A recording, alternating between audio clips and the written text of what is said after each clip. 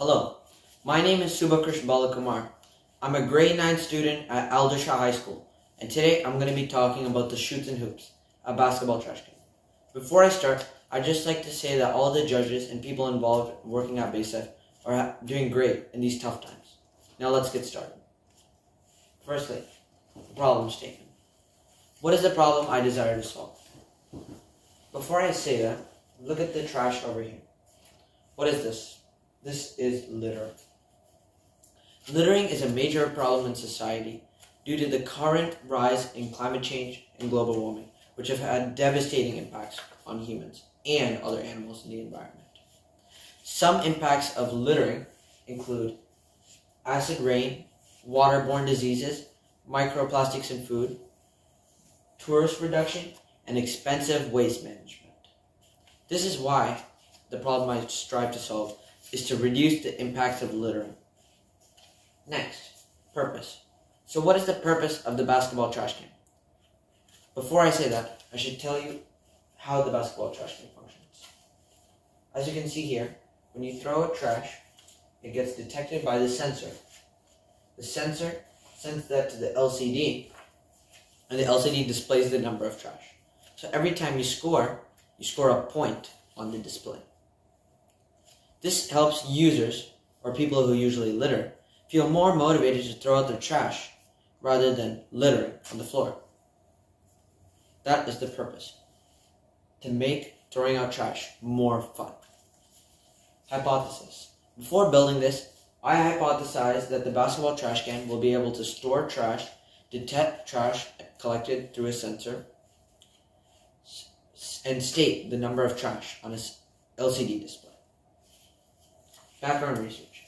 Some of the major points I took from my background research includes only 9% of 6.3 billion tons of plastic have been properly recycled.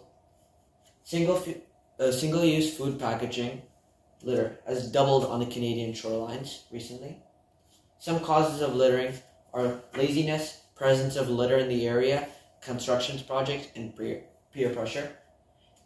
And many common household products that are littered in the water, which can cause water pollution, can take thousands of years to break down. Now I'm going to talk about the procedure of building the Shoots and Hoops. Firstly, as you can see here, we built the cardboard supports. Then what I did is I cut up a Cheerios box and I made it so that it would be like a can and attached it using tape and hot glue. After, I took an old circuit that I had from an Arduino handbook and I changed it a bit to make wires that would extend. The circuit functioned as an ultrasonic sensor counter that would count how many times something is passed by the sensor and it would display it on an LCD. Then I put in the code, remixed it a bit so it fit the purposes of the Shoots and Hoops, and I attached it all together, adding little details at the end, like marker and pipe cleaner. Summary results. To test the summary results, I used two different types of trash items, paper balls and sock balls. Most of the sock balls were detected as they were of medium size and were easily seen through the line of sight by the sensor. In contrast, some paper balls weren't detected, and this was due to the varying size of paper balls, as it was harder to make a one consistent size. Smaller paper balls were harder to detect by the sensor as they could easily fit in through the gaps, which were sometimes outside of the sensor's reach. Another factor that was noticed in the test summary was about where you hit it on the backboard. Hitting here with your trash item,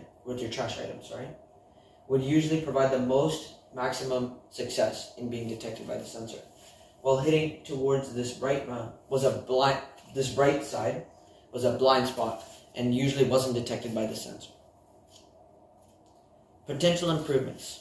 Some improvements I think I could have made include a more accurate sensors with better placement, a data collection system that notices what trash you put in and ends up using that data for other better reasons, such as sending it to governments, to people who litter, or like even citizens themselves in general. a sorting system integrated within the trash can to sort recyclable and non-recyclable items, adding a solar panel and a speaker. Solar panel so it can power the gadgets, and a speaker to play a sound every time you scroll. Key learnings. Some of the key learnings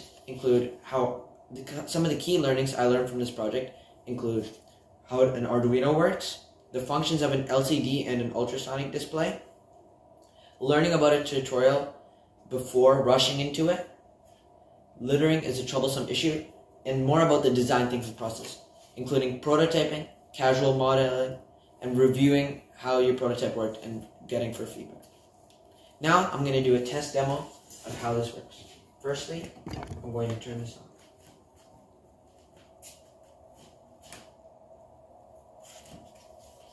So as you can see, it says the environment.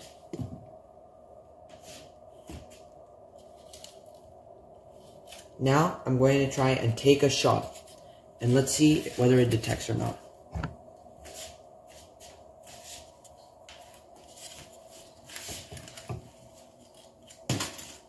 As you can see, it's just shown 1.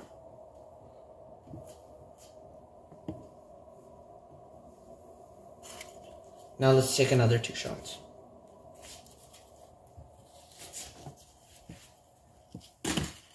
Two.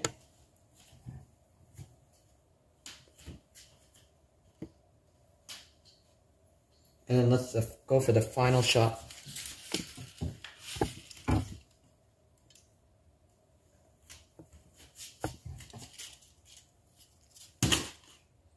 As you can see, this time it didn't detect, as it hit near the blind spot of the edge of the sensor.